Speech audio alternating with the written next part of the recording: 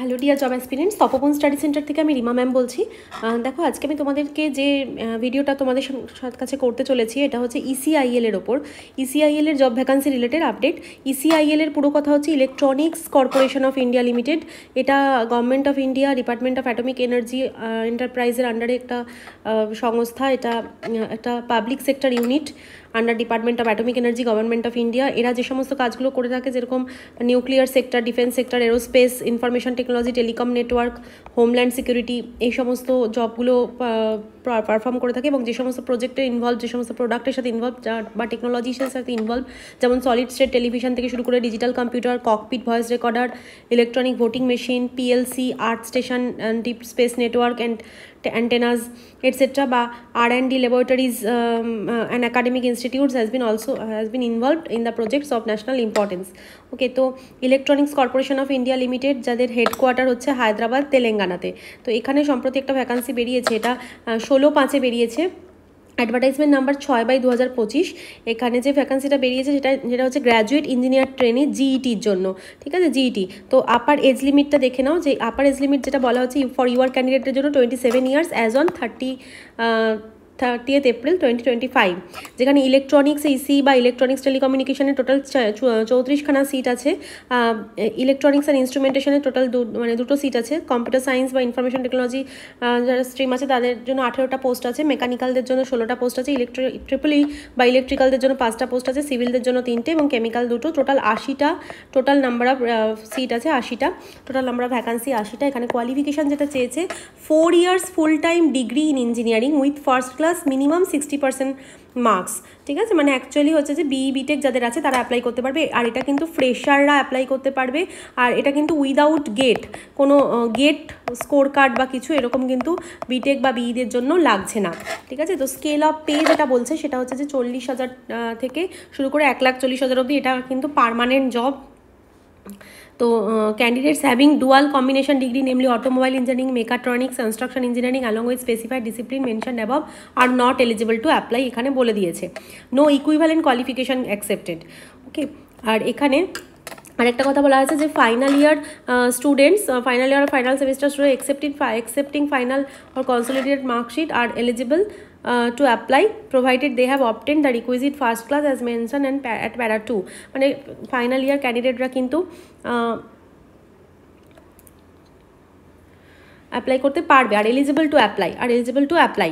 ওকে, এবার দেখা তারপরে যেটা বলা হচ্ছে যে ইমোলিউমেন্টস অ্যান্ড বেনিফিটস যেটা বলা হচ্ছে, মানে স্যালারি স্ট্রাকচার যেটা বলা হচ্ছে 40,000 থেকে 1,40,000 মতন স্যালারি তো তোমরা মানে পাবে যারা চাকরিটা পাবে।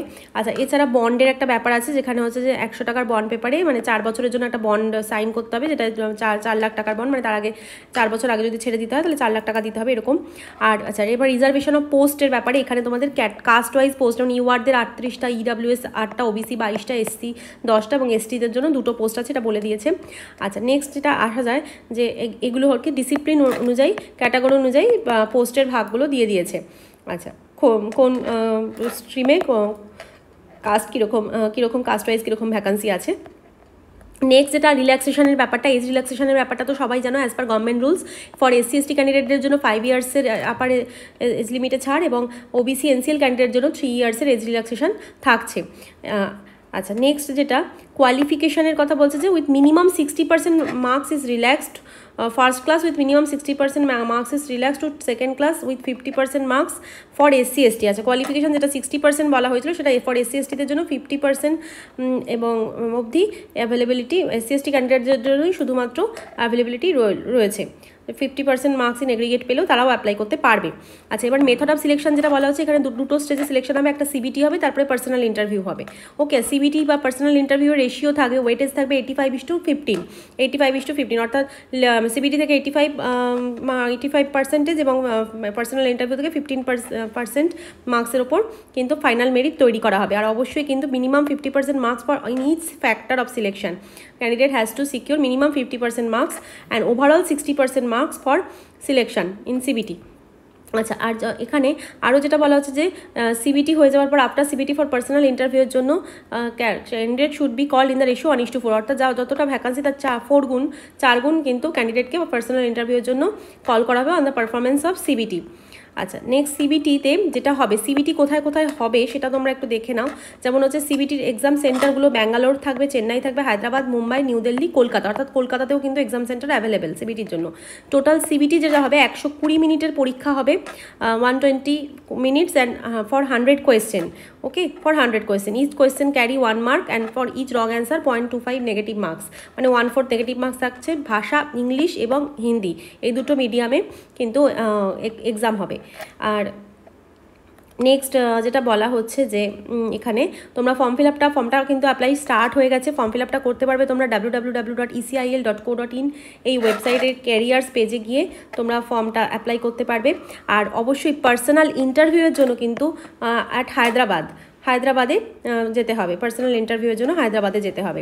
And after successful completion of DV process, personal interview process will only after successful, তার আগে ডিভি ডকুমেন্ট ভেরিফিকেশনটা কমপ্লিট করে নেবে, তারপরে পার্সোনাল ইন্টারভিউ দেবে। Date, time, venue of interview will be intimated through registered email ID in the online application form, ইমেলে পাঠানো হবে। আচ্ছা, তো ফর্ম ফিল আপটা যে ইম্পর্টেন্ট ডেটগুলো সম্পর্কে তোমাদের একটু বলে দিই, যে এটাই ছিল মোটামুটি। তো ECIL-এর তরফ থেকে এটাই বার করা হয়েছে। এবং হ্যাঁ, অ্যাপ্লিকেশান, এবার ফিজের ব্যাপারটা একটু বলে দেওয়া হোক। ফিজের ব্যাপারটা যেটা, ফর্ম ফিল আপটা কিন্তু শুরু হয়ে গেছে 16/5 থেকে, আর চলবে 5th জুন অবধি, কিন্তু লাস্ট ডেট কিন্তু 5th জুন। ওকে, 5th জুন অবধি কিন্তু ফর্ম ফিল আপটা চলবে, 5th জুন দুপুর 2টো অবধি চলবে ফর্ম ফিল আপ। এখানে অ্যাপ্লিকেশান ফিস যেটা দেওয়া লাগবে UR, EWS এবং OBC ক্যান্ডিডেটদের জন্য হচ্ছে যে ফিস লাগবে 1000 টাকা, এবং নন রিফান্ডেবল 1000 টাকা, কিন্তু নন রিফান্ডেবল টোটালটাই। আর এছাড়া তোমরা ফিজটা পেমেন্ট করতে পারো অনলাইনে, অথবা তোমাদের SB কালেক্টের একটা লিঙ্ক দিয়ে দিয়েছে, এই লিঙ্কে গিয়েও তোমরা ফিজ পেমেন্ট করতে পারো, SB কালেক্টের লিঙ্ক। আচ্ছা, তো দেখা যাক এবার কিছু ইম্পর্টেন্ট ডেটসের ব্যাপারে চলে আসি। যে ডেটসগুলো বলেছে যে শুরু হয়ে গেছে 16/5 থেকে, চলবে 5th জুন অবধি। আর ফর্ম ফিল আপ, ডাউনলোডিং হল টিকিট অফ সিবিটি, এটা তোমাদের পরে ওয়েবসাইটে জানানো হবে।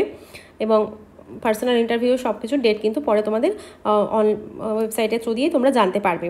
ওকে, তো এটাই ছিল টোটাল। এটা কিন্তু পার্মানেন্ট জব, এটাখানে উইদাউট গেট, ফ্রেশাররা কিন্তু all India basis eligible, apply করতেই পারো।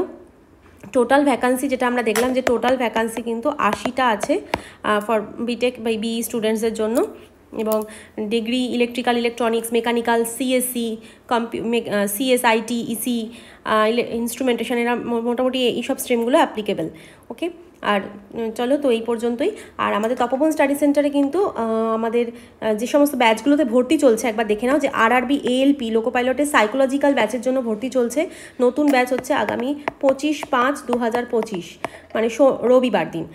এছাড়া নিউ অফলাইন ব্যাচে ভর্তি চলছে, নিউ অনলাইন ব্যাচে ভর্তি চলছে, basic to advance level, technical, non technical স্টুডেন্টসদের জন্য। এবং এছাড়াও RRB NTPC ক্র্যাশ কোর্স ব্যাচেও ভর্তি চলছে। Thank you.